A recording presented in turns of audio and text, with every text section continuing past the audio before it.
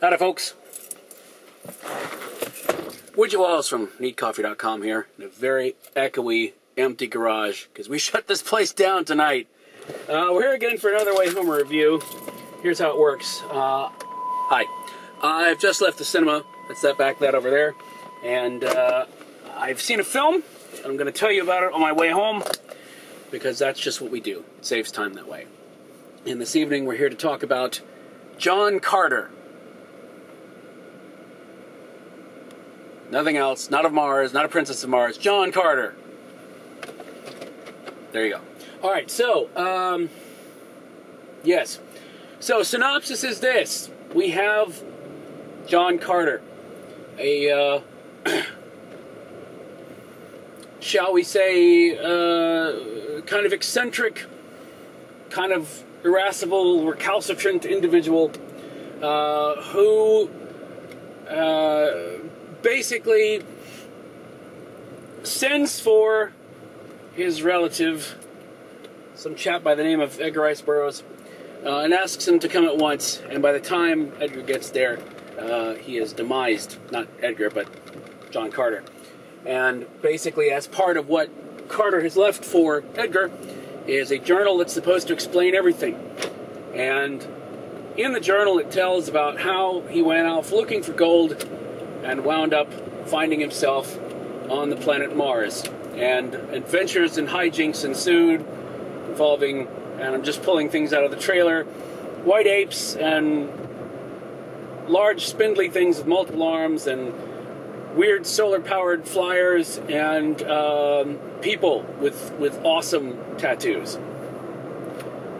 That's pretty much it. A high adventure based on Princess of Mars, and the John Carter characters, of course, predates a hell of a lot of the other adventure-type characters that you've seen. So, it's kind of like filming John Carter, I guess could be compared to, you know, the people who say that nobody should film Neuromancer because everything's been borrowed from Neuromancer to hell and back, and same thing with John Carter to a great degree. So, that's mostly a synopsis, because that's really all you need to know. So here's the thing. This is, in essence, a live-action Pixar film done under the Disney banner, because Pixar doesn't do live-action. That's how I understand it. The live-action debut of Andrew Stanton, Pixar director extraordinaire, and as I understand it, huge Burroughs fan. That's Edgar Rice, not William S., although for all I know, he likes them both.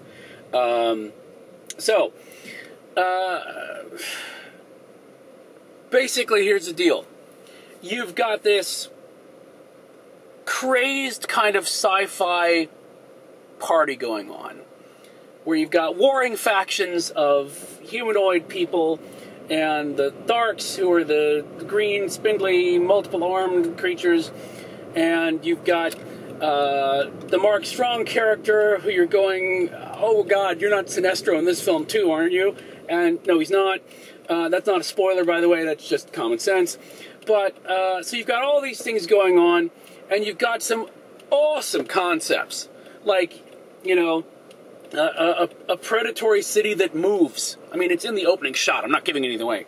And just the concept of who the bad guys are, which is, I don't even want to spoil it all, but just, that's awesome.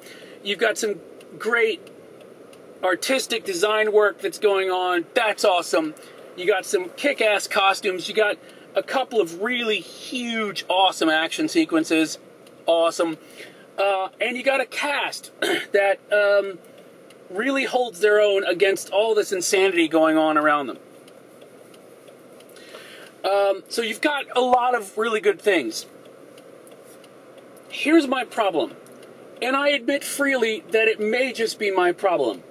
My producer and camera person, Cosette, followed the film completely well, and had no problem whatsoever, and in fact, was speaking fluent Barsoomian on the way out of the theater. Me, I was confused from jump. It wasn't clear to me who the good guys were, who the bad guys were. Suddenly it looked like three factions. I'm like, well, is Mark Strong the bad guy, or is Dominic West the bad guy? I don't know. At one point, we're going to go down a river. No, we can't go down the river. Going down the river means death. Next scene, we're going down the river. Wait, that meant death 30 seconds ago. What the hell just happened? Time seems to dilate depending on what needs to happen. And the cast, although amazing, have to deal with some real clunkers of lines. But for the most part, I felt like there was this awesome party going on that I just didn't have an invitation to. And I have to say, and again, maybe it's just me, but it seems that if you'd read the books, this would have been awesome. But I haven't read the books, and it almost feels to me the same problem that I had with, like, say, starting with the middle Harry Potter films, where they went, we're never going to be able to fit all this in. Everyone's already read this. We can just skip this part. So the explanations of, like, who the characters were and, the fact that two people share the same name. Oh, no, it's not the same name. It's a title. I mean, things like that just kept me going, wait, what? What's happening? I felt like if I had read the book, I would have been totally on board with everything that was happening. Now, that being said, I bet the book is awesome. I've never read the book, never read the John Carter series, but if they really pulled all this stuff out of the books and didn't, like, embellish it to the extent where it's unrecognizable, I can't wait to read these freaking books. I will say that for the film, so maybe in that way, it's a success. But I spent way too much of the film going, what's happening? I really felt like that. Now, I know that, maybe, I've said, maybe it's just me, but I just felt like there was too much going on without any explanation. And what's really frustrating for me is that normally what you do, from a writing perspective, when you are thrusting the audience into a situation in which they don't know squat about what's going on, right? It's fine for that to be the case, right? That they don't know, because that's fine. We're used to that. We, the audience, we're not stupid people. We can pick up on what's going on. But the way that you do that is the character that's in the film that also doesn't know what's going on, they're your conduit for information. So that as they're learning things, you're learning things. But there were sequences where I'm like, well, Carter figured this out. How do I know what's going on? I don't know what's happening. There's a sequence in which, some ships are firing on some other ships. It wasn't even well established in my mind who was firing on whom. At first I thought because they all look alike, except for flags that I guess you're supposed to see, even on the big screen I couldn't see them. I couldn't tell who was firing on whom, what was happening. But Carter apparently knew, but I wasn't keeping up with Carter. And maybe that's just me. But it's really frustrating that they didn't, to me, take advantage of that conduit, that character, that as he's brought up to speed, we're brought up to speed at the same time. Or again, maybe just me. And I don't think that was by design, because it was, if you'd really wanted to play that game of, well, nobody knows what's going on until John Carter figures it out, we would have had no subtitles for the Tharks until he had drunk the waters of the horn of the thing, or whatever it was. The margarita that they fed him. I have no idea. Which I was sort of surprised. I was like, we're getting subtitles, and yet Carter has no idea what's going on, but we could sort of figure out what's going on. I felt like I really wanted to be at the same level of ignorance as Carter, but again, he quickly surpassed me, so what do I know?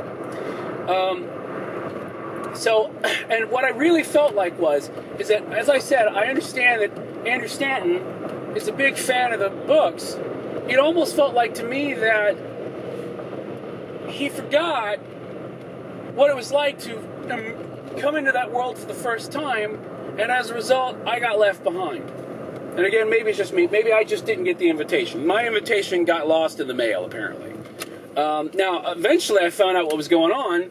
Over an hour into it, I pretty much at that point figured out, okay, I know who you people are, I know who you people are, I know who you glowing people are, I know who the green people are. I think I got everybody down, but it's not it's not a simple thing. It's fairly complicated, and I'm not asking for it to be simple. I just wish they had drawn me a bit more of a map as to what was going on, because I got lost.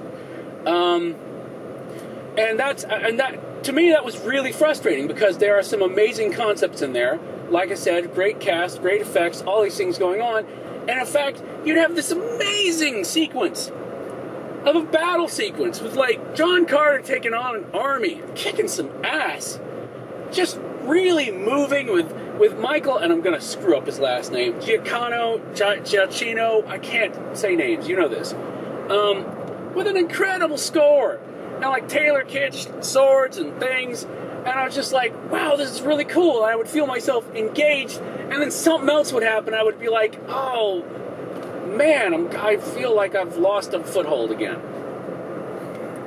So I'm a bit disappointed. Now, I will say also for this, I will give Disney this. At least they have good 3D. I felt like the 3D in this was worthwhile. I would say it's not critical to the enjoyment of the film. I would say you could go see it in 2D and not, be missing everything. But I was sort of glad that I saw it in 3D because it's really quite gorgeous.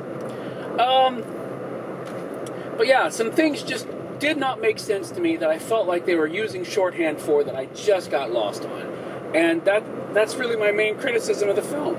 As a result of that, my cup-wise, I say 2.5 out of 5.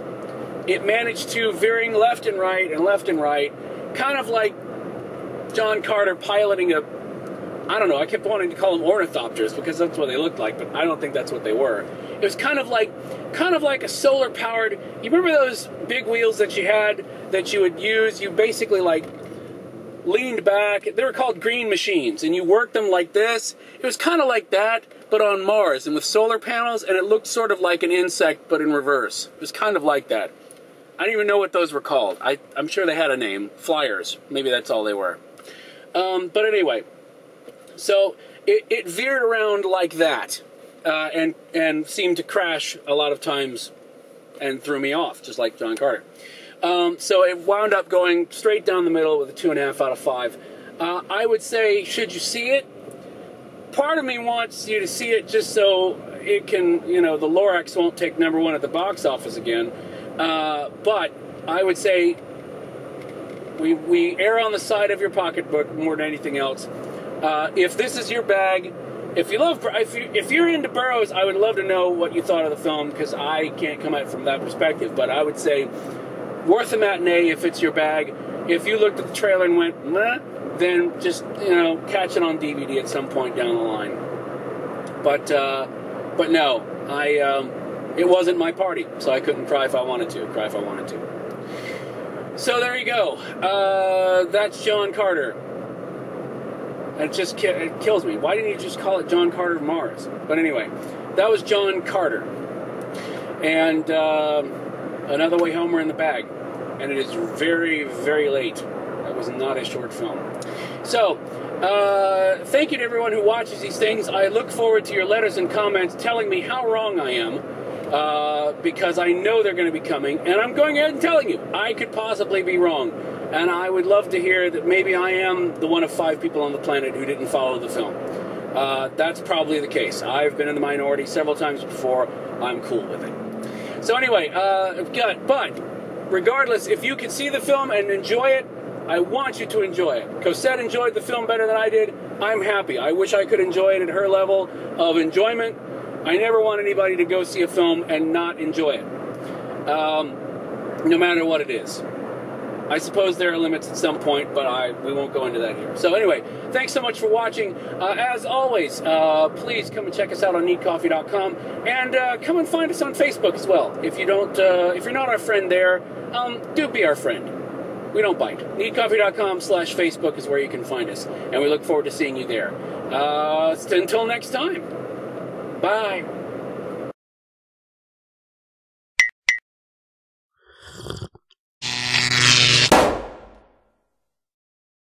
Now, just between you and me, I honestly think that Cosette liked the film more because the giant crazy dog in there is pretty much like our dog, except exactly the opposite as far as speed goes.